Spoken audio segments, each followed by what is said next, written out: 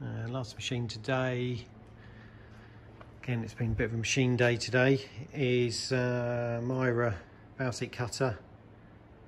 This is an electronic one, so it does an automatic setting, so you can see it moves itself to find the ideal centre of any valve guide. I've got a V8 head here which needs some seats cutting on it.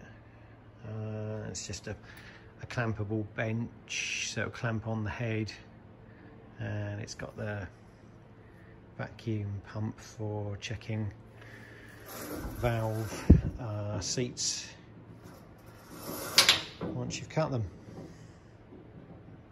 And that is the end of this video, which is just showing different machines. So it'd be a good time to take a video while they're all nice and clean, because normally they're all covered in swarf and being used. But yeah, every now and then they just need a bit of a clean up and a check and an adjust to make sure everything is good. Thanks for watching.